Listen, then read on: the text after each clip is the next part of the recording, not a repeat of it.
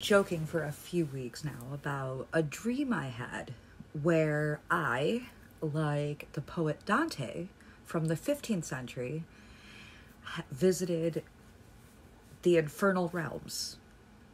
And he had the Roman poet Virgil as his guide as they wandered around this desolate hell space, literally.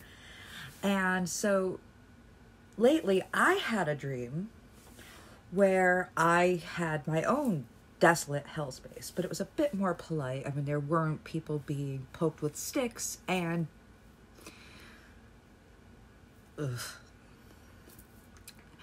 and bathing in their own effluvia or in hot blood, among many other things, were being chewed up by Satan himself.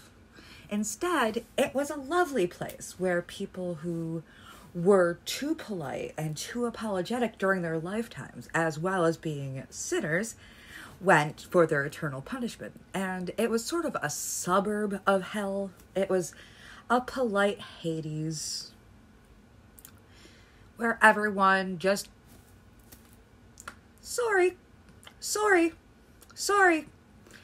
just, and this is a habit that I am working on, and it feels like I am in a job interview, trying really hard not to say the immortal words. Well, part of my problem is I am just way too hard on myself, and I need everything to be so perfect. Ugh.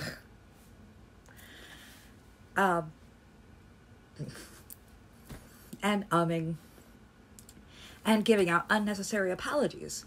And one of my problems is that I'm still working on certain things like eye-hand coordination, so things drop here and there. Also, sometimes I confuse my words and I will give a completely different word for the one that I want, and then I apologize for it because I don't want to be that person saying, the wrong word or forgetting the word that I want. So I'm apologizing left, right, and center. Oh gosh, sorry. No, really, I'm so sorry I dropped that. So one of my biggest goals right at the moment is learning how not to give unnecessary apologies and annoying the living snot out of myself and other people. So at the same time, I'm also hoping to work on my eye-hand coordination with just little things. And one of the tricks that I'm trying is just learning how to do fine motor skills, from holding a pen properly, once again, handwriting, cursive handwriting, because I cannot print, learning to do the winged eyeliner with liquid eyeliner, which is very, very fine. Which is very, very girly, but I've always been a bit of a girly girl, to the point where sometimes people mock me for it. And so there's that, the occasional sewing. I'm trying to make for another doll, using, sewing and stitching and knotting, things like that, that will make me use my fine motor skills. Now, when it comes down to that, this, and this are gross motor skills. Doing the lobster clasp with your forefinger and your thumb is actually a fine motor skill. And this is just something fun to do when you're kind of nervous and are just waiting.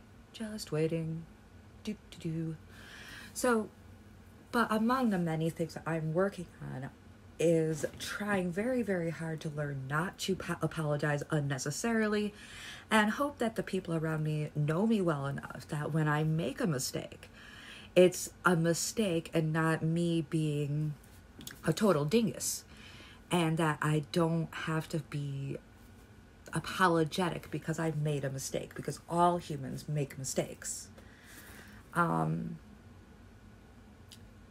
And when it comes down to growth, just keep on going. Don't let myself be got at, and try to avoid people who are not great for me. People who do the air freshener vampire bit in the song that I'm linking above in the iCard called Die Vampire Die, that goes through a list of people from that person who looks at something creative that you do and nah, you can't. No. Are you sure you can? Or I have a person in my life that likes to say things like, oh, are you sure you can do that? Are you really sure? That seems really hard for you. Which doesn't help much, and it starts me being negative on myself, and thus starts the apologies once again when it's complicated and I'm frustrated and I'm exhausted and oh gosh, I'm really sucking today. I'm so sorry. And the air freshener. No, honey, don't. I was talking about some old bad memories from my seizure era when I was having seizures, and some of the ones that I had. One of them almost had me walking out onto a busy street completely in the grips of a seizure because I had tonic-clonic, which is the full-blown go stiff and then shake type seizure, the classic, and the complex partial, in which you might be vaguely awake, but you're not really going to be able to see anything in front of you. You're just kind of walking in a fog to an extent. And I very nearly walked into traffic, which was tough. And then the person that I was supposed to be with, a friend that I thought would be there for me, thought it was the funniest thing ever. And so that memory came roaring back, and I got terrified when I couldn't find a car in the parking lot because everyone around here drives the same greenish gray SUV. And so I've taken to memorizing people's license plates or looking for a unique feature like a bike rack to know where I'm going.